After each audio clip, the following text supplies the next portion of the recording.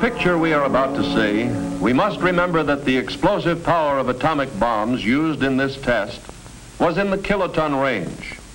The explosive power of today's hydrogen bomb is measured in terms of megatons. What does that mean to us? It's a matter of practical application. It takes 1,000 kilotons to equal 1 megaton. And by applying the scaling laws, the proportionate comparative effects of a larger bomb can be determined. The A bomb exploded here was rated at approximately 30 kilotons. For comparison, let's use a 20 megaton H bomb. The 20 megaton bomb, therefore, would be 667 times as strong as a 30 kiloton bomb. The relationship between distance for any given pressure and the size of nuclear weapons follows the cube root scaling law. So theoretically, a hydrogen bomb of 20 megatons at approximately 8.5 miles would have about the same destructive power as an atomic bomb of 30 kilotons at 1 mile. In this test, many of the structures were approximately 1 mile from ground zero. In the case of a 20 megaton H-bomb explosion, most of these structures undoubtedly would be obliterated. And actually, at a distance of 8.5 to 9 miles from ground zero, with the longer duration of blast pressure, we could expect to find conditions even more severe than those at 1 mile from ground zero in this test. This atomic test, although depicting the severe effects of a nuclear weapon, does not reflect the extent and severity of destruction that would result from a nuclear weapon in the multi-megaton range.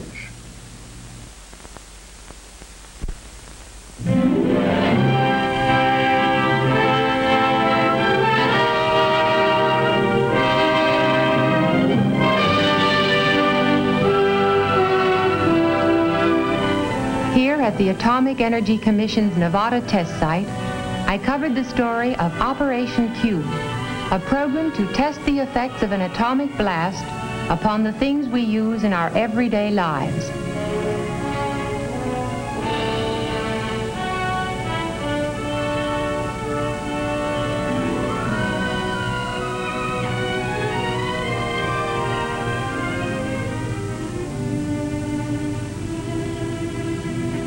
Operation Q, the atomic test program of the Federal Civil Defense Administration, as seen by June Cowan, reporter.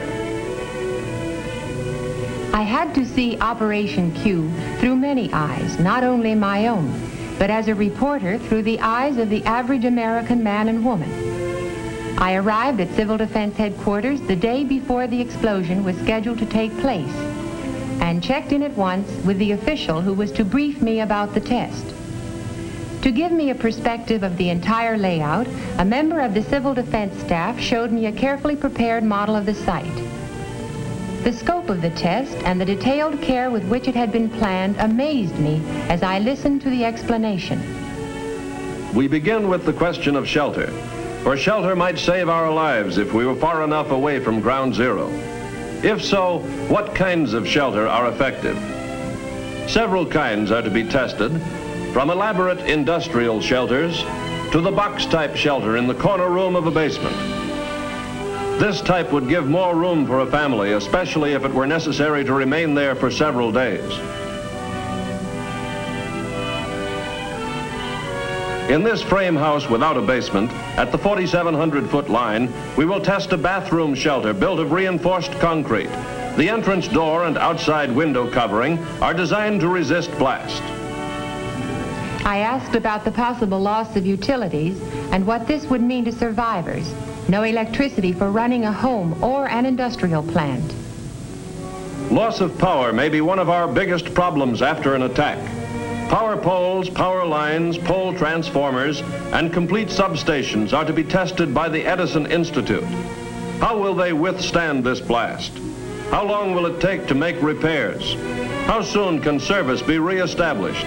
These are things we hope to learn from the test. One complete transformer substation has been erected relatively close to the shot tower. A second substation and power lines have been placed at a much greater distance from the tower. Thinking about news during an atomic attack, I asked about radio towers. Two kinds are to be tested. One tower is self-supporting without guy wires. The other has supporting cables. Both types are very common. Nearby, a complete radio transmitter will actually broadcast from tape before the shot to be picked up by radios in the test houses. Both liquefied petroleum and natural gas facilities will be tested. Will the fittings and connections stand the test? Will there be fires? All equipment is installed and checked by technical experts from the LP Gas Association and the American Gas Association. An 18,000-gallon supply tank, partially filled with propane and complete with feed pipes. A weighing and storage house and delivery platform have been erected on the test site.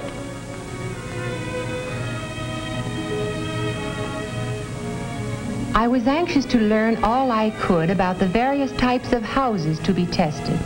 5 types are prepared for exposure to the blast and heat of this atomic explosion. First, a single-story frame rambler without basement built on a concrete slab. Second, a 2-story masonry with basement constructed of brick backed with 4-inch cinder blocks. Third, a house of 8-inch concrete blocks reinforced with steel. The 4th type is a single-story rambler made of precast lightweight concrete. Walls and roof panels were joined by welding steel lugs. The 5th, at the 5,500-foot line, is a redesigned house similar to one previously tested.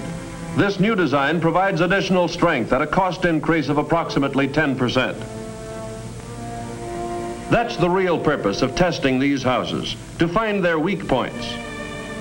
Through the cooperation of the furniture and appliance industries, household furnishings were installed in the houses. Mannequin families supplied by private industry are to represent Mr. and Mrs. America. Interior home furnishings donated by industry are complete in every detail. I looked at the mannequins sitting about so indifferently. Naturally, I was very interested in preparations for the testing of textiles and synthetic fabrics. Rows of mannequins were set up in the open facing the blast. Each item of clothing and each color had been carefully selected to give much needed survival information. I was especially interested in the food test program. Canned and packaged foods are to be tested. As a mother and housewife, this appealed to me. I had several questions to ask. Would food in the average home be safe to eat after a blast? Food testing in Operation Q is planned to answer this and other vital questions. Some foods are to be tested in the house, stored in the usual way. Other foods, including fresh meats, butter, and similar perishables, are to be tested just below the level of the ground at 3 positions along the main test line. This will expose the food to high-intensity radiation without risking destruction of the containers. Test items include sterilized foods packaged in cartons, metal, and glass. All will be exposed according to plan to give us the most survival information. The night of the actual explosion, or rather early in the morning, came at last. On Media Hill, television equipment was ready to bring the test into homes from coast to coast. Reporters, commentators, military and civil defense observers all had a purpose: to study the results of this explosion. At a position a mile forward from Media Hill, the Civil Defense Field Exercise Group had assembled with their equipment.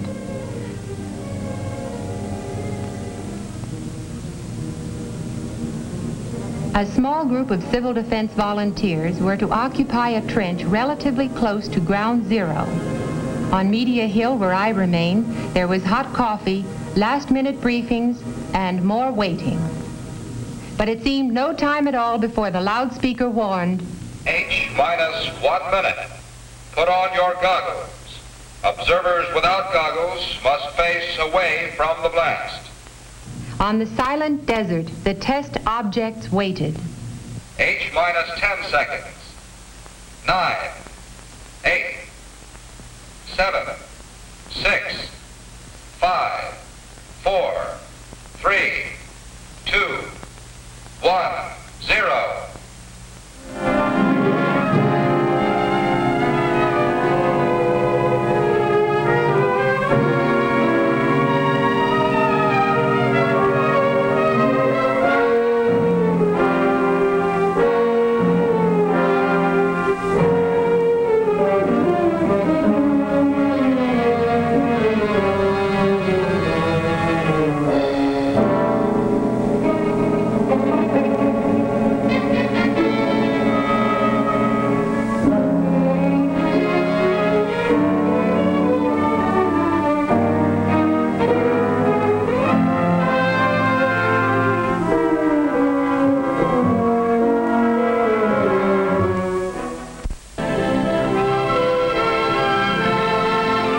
24 hours elapsed before we were permitted to view at first hand the results of the explosion. Let's see how the blast affected the houses. This is what remained of the masonry house that was not reinforced.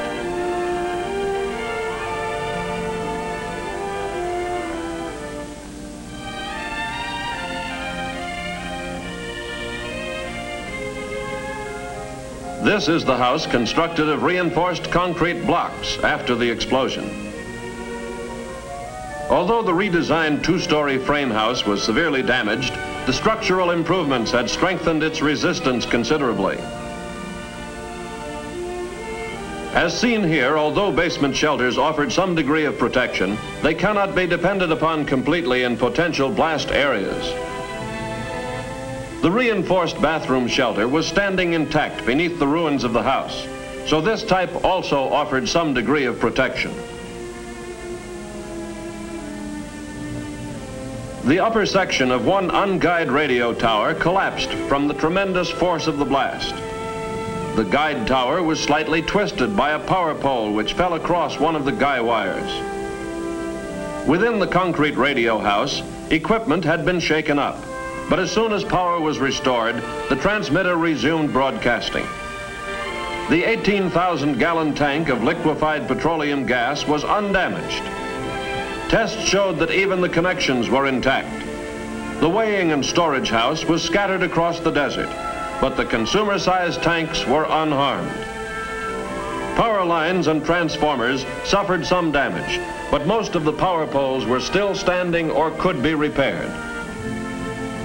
The power substation was not seriously harmed. Edison Institute personnel tested all lines and found the station to be operative. The food and cases of canned goods were taken away for laboratory tests. Do you remember this young lady? This tattoo mark was left beneath the dark pattern. And this young man, this is how the blast charred and faded the outer layer of his new dark suit. During all this activity, the mass feeding group was improvising to feed the test observers. I particularly remember some roast beef. It was done to perfection and roasted in cans which could have been salvaged from demolished buildings. I watched the people eating and realized that mass feeding is an important job in civil defense. I took a last look at the debris and devastation. This time it was only a test, a well-planned test, not a real attack. It was a test of the things we use in everyday life. Many lessons were learned from this test that affect civil defense planning. And it must be borne in mind that multi-megaton weapons would result in much greater damage over a larger area. All these factors must be considered as we plan for the survival of our homes, our families, and our nation in the nuclear age.